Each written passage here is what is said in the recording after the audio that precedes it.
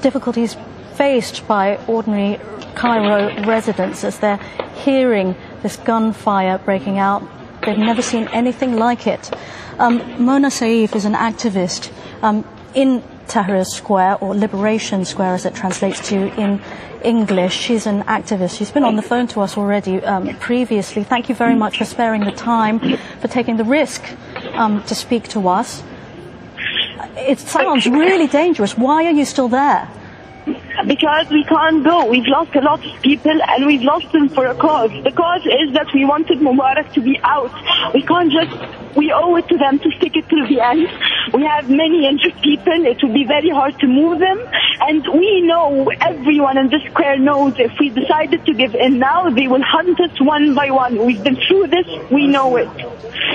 Can you tell us what happened? I know it's difficult, and it's difficult to see, but can you confirm that live gunfire was shot into crowds of unarmed civilians?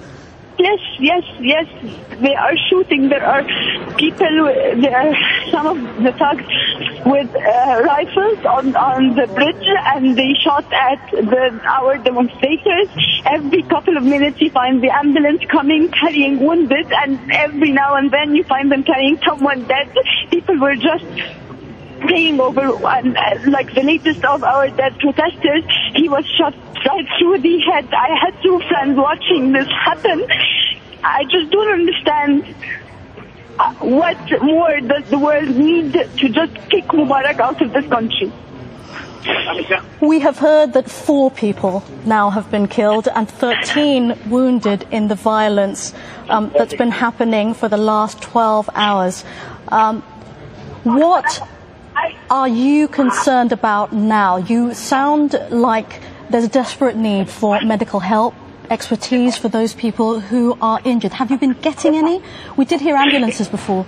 Yes, the ambulance is here, which is a good thing. The ambulances are constantly here, but I don't understand. The army is right where all the confrontation is happening. They can stop this. They can stop the bloodshed. Why do we have to lose people? Why is this process getting repeated over and over again, and nobody is stopping it?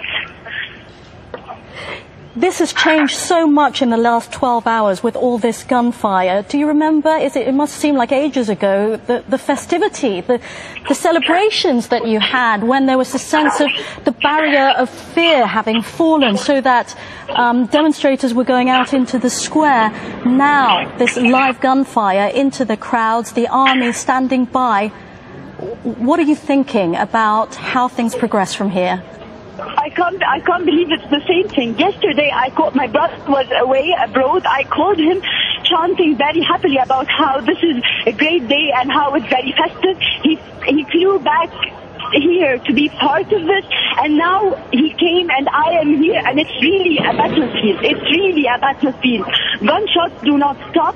People do not stop going to face the thugs. The thugs do not stop firing at us. Wounded people are constantly carried away. It's a battle, and I can't believe this is happening in the middle of Cairo, and no one is moving, no one is stopping this. There are many, many viewers around the world watching Al Jazeera now, listening to what you're saying. We've seen traffic on our website going up 2,500%. So people are listening. People are interested in what's happening. Then why is Mubarak still there? If people are listening, and if everyone is concerned, why is Mubarak still there? And we are losing other people every minute, with every minute that passes by. Why is he still there? Mona, I can't answer your question. I wish I could. Can you tell us what your message would be to the people who are watching and listening with the gunfire going off behind you?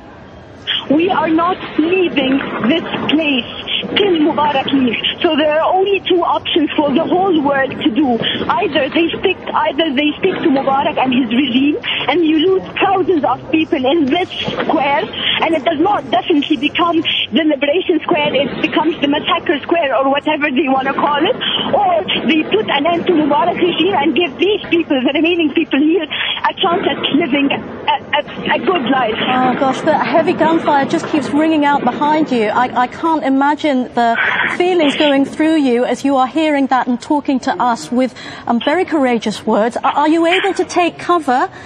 Is there somewhere for you to hide?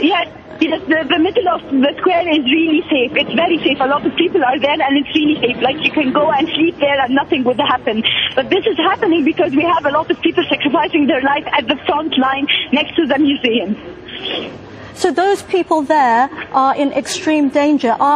Can you tell us about the people who are around you, what they're saying, what kind of people they are? We've been hearing constantly that there are women and children. Yes, a lot of them are teenage kids, and they are like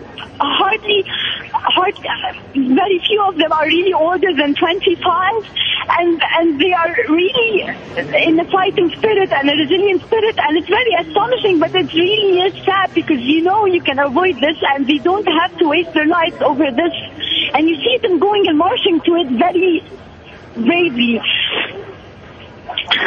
In the last few minutes, we've heard that the U.S. top diplomat Hillary Clinton has said that these clashes are shocking, and she spoke to the Vice President, Omar Suleiman. Is this to you any more reassuring? Not really, because this is the same Hillary Clinton that a week ago, while we were getting hit, was assuring the world and Mubarak that his country is stable. So, no, it really isn't reassuring. What would be assuring for me is to hear that Mubarak is about to give an urgent speech to his people now and say he is leaving. Mona, thank you very much. Mona Seif, thank you for telling the world what it's like to be there, surrounded by gunfire, live gunfire being shot into crowds of demonstrators. I just want to recap for viewers where things stand at the moment in Egypt as we enter day 10 of the standoff.